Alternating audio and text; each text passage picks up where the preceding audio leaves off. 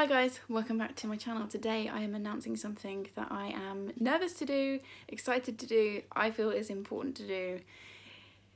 Whew, can you tell I'm nervous filming this? So, as we all know, at the moment we are currently in the grip of the worst global pandemic in recent years. I wouldn't say in living memory, but definitely in recent years. Our way of life has completely changed in the last month. Everyone is having to deal with not just the fear of getting sick, but you know, we're not going to work as normal, our kids aren't going to school as normal, we can't move around as normal, we can't do anything as normal. And it's been a really scary time, and I have touched on it a little bit in my previous videos, but I've generally tried to keep my online space kind of free of that kind of discussion, because it feels important to give people a space where they can come just to hang out and switch off from all the scary stuff in the world and just spend a bit of time in the world of books. However, as we are now, what, like 5 weeks into this, 6 weeks into this, I've honestly lost track of the days and weeks. I have definitely found myself more settled in the last week or 10 days. And I'm very lucky that that is the case, because I know loads of people are still really struggling. But back a few weeks when this was kind of all starting to gather pace, I was definitely struggling with mental health. And I think I said it on Twitter, like I felt like I was going through the grief cycle. I was really angry, and then I was scared, and then I was bargaining, and then sort of going to a place of almost accepting the situation and then cycling back through. And that was happening on an hourly or daily basis. That has now stopped, thankfully, for which I'm very grateful. I think being able to work from home has really helped, because Gary and I have been able to establish a routine here, and I don't have to leave my home except to get food and for our daily walks, but I'm no longer having to take the risk of driving into the centre of a big city every day and going to the office. So I think that's massively helped me. And one of the things that's done has left me with the space to think about how we can help, which is what this whole thing is about, is helping, or trying to help. And this has all happened very quickly. I was chatting to Lianne from Literary Diversions literally a week ago today that I'm filming this, and I just had a vague, half-formed thought, and I mentioned it to her, and now here I am announcing basically a charity readathon is what we're doing. So I saw that the bloggers led by Force had got together, and they were auctioning off loads of their own stuff, you know, designer bags and that kind of thing, to raise money for an NHS charity, which I thought was amazing, and they've raised a lot of money. I think it's still going on now. And so I said to Lianne, I said, is anyone in the book community doing anything like this at the moment? Because I want to join in. A friend of mine who's got an Arbonne business has raised £300 to be able to send hand creams and like nutritional supplements to her local hospital, which I thought was brilliant. I donated to that, and it was that thought of like, okay, the bloggers have done something, are the booktubers doing anything? Like, is there anything I can join in with? And Lianne came back, had a look around, because she knows everything and everyone, and she said, no, I can't find anything. And I said, well, shall we do it? And a whirlwind of a week later, here we are. So the readathon is called Books for the Brave, as you'll have seen from the title of this video, which is not a name that I can take credit for. Gary named it. He's becoming the master of naming things. He also named my book club. So it's called Books for the Brave. It'll be running from the 11th to the 17th of May. I have got 2 amazing co-hosts, and I really can't believe that I'm sat here telling you who I've got co-hosting. We did also have a 4th member of our gang, who I won't name because I don't know how they'd feel about it, but they were very much part of forming this readathon and taking it from one of my half-baked vague ideas into an actual thing for us to present to you. They have decided not to host because they don't feel capable at the moment, which all the rest of us absolutely support them in doing, but it didn't feel right to film this video without at least mentioning, even without naming them, the 4th person who has helped create this readathon. So thank you to that person, and also I'm glad that you spoke up and said that you weren't feeling capable, because you need to look after yourself first. That's always the first thing, and I'm really glad that you let us know how you were feeling, and hopefully you'll be feeling better soon. So yes, like I said, there are 3 of us. It'll be myself, Lianne from Literary Diversions, and Emma from Drinking by My Shelf. I'm so excited to be working with these 2 absolutely amazing women.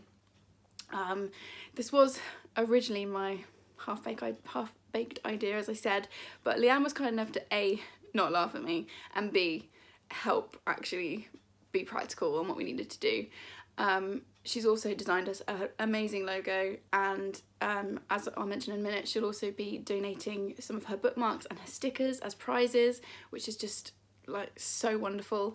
And then she got in touch with Emma, and Emma agreed to come on board and has been so like excited and energetic about the whole thing, and I'm so like pleased and proud to be telling you guys about this.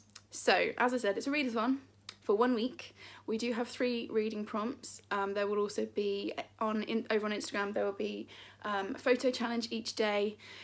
There will be prizes. We're going to do kind of a scavenger hunt kind of thing through some videos, and there will be like spot prizes and that kind of thing. So it's going to be really interactive and really fun, but it's also to raise some money.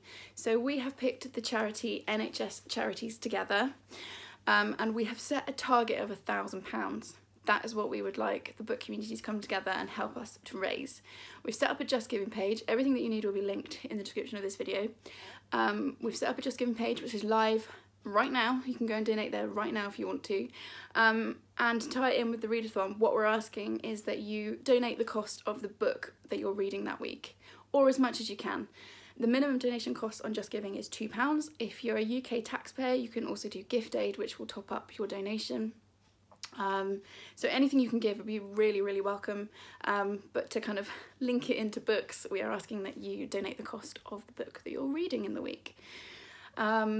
Obviously, given that we're fundraising for the NHS, it's a very kind of UK focused charity drive that we're doing. However, if you're international and you want to help, you can donate on Just Giving. It will take pretty much any currency in the world, and you'd be very, very welcome. Any pound or any whatever currency it is, anything you can put in will massively, massively help. The charity that we've chosen is one that supports the frontline workers. It looks after NHS staff and their mental well-being and supports them in loads and loads of important ways. And that's always important to do, but especially at a time where they are just doing the most incredible job. They are people who are putting themselves in the firing line day after day to look after the sickest people in our communities, and also to protect the rest of us from getting ill. Several of my friends are frontline staff, and watching what they're going through at the moment is genuinely heartbreaking, and I'm actually getting a little bit like tearful thinking about them. They need our support and they need our help, and there's been a lot online in the last week or so saying, you know, the NHS is not a charity, people shouldn't have to be fundraising, and I absolutely agree. And I just want to make it clear, all 3 of us absolutely agree with that statement. We shouldn't have to be doing this, but the last 10 years of government have systematically been pulling bits off the NHS and paring it down and paring it down, and now we're in a situation where we have got a serious epidemic going on, and the people who need the help so that they can help fight it is not there. And I think it's absolutely awful that we are having to do this, but the fact is we do. And in this time where this is going on, right now we just need to help. And then once this is over, because it will be over at some point, there will be an end to this and it will be over. And at that point, we need to be pushing for answers and for change. And there are people that need to be held very much accountable. But in the meantime, I think it's unfair to put more pressure on those people on the front line by not helping just because we shouldn't have to. And I hope that makes sense. We are here to try and help. This is all we're trying to do, is to try and help, try and do something. And this is the best way that we could think, is to ask for you guys to help us raise this money so that we can help the people who are helping the rest of us. So if you can donate, please do. I would never normally ask for money.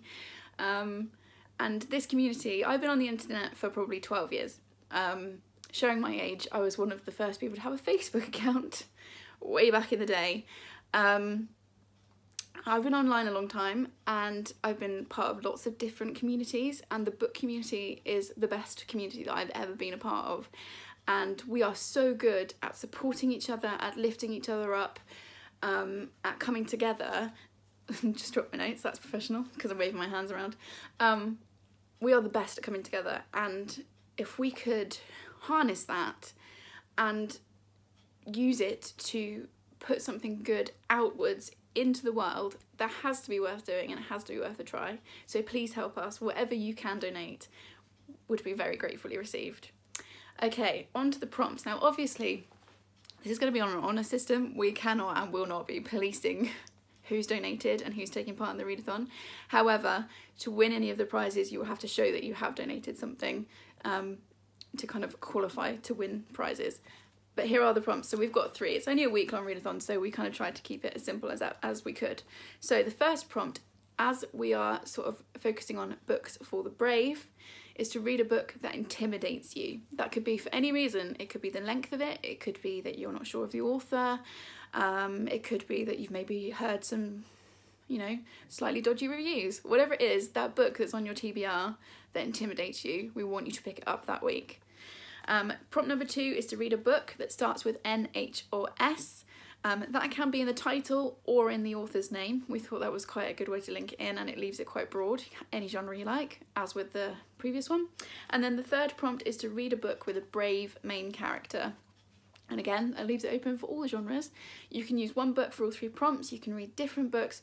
Do it however you like. I am also co-hosting a mental healthathon through the whole of May, and running this project does absolutely not impact that at all. I will still be fully present for mental healthathon. I'm really excited about it. I have decided on my books for this week, and one of them is an extra one to my mental healthathon TBR, but the others I'm linking in with my TBR for that. So if you're doing other readathons, yes, you are absolutely more than welcome to link in books, and that is not a problem.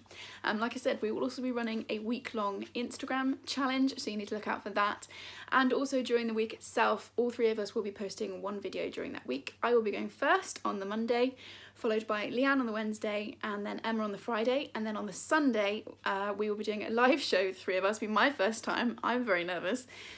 But we're doing a live show over on Emma's channel just to wrap everything up, announce some prizes. Throughout the three videos that will be coming to you in the week, one from each channel, we'll also be doing a scavenger hunt, so keep an eye out for that. I will explain the rules of that as I open my video on the Monday. And I think that's everything. Let me just check my little notes just to make sure. Yeah, that's everything that I have to tell you. So like I said, we are trying to do something positive to try and help the people that need help right now, and we're really hoping that you will get behind us and help us to reach that target. This week, or this weekend, just gone, a book was released with a load of thank you letters from celebrities and various famous people to the NHS. This is our love letters to the NHS, and we really hope that you will join in with us. So please leave me a comment below, let me know if you'll be joining in, and I will see you in the next one. Thanks guys, bye!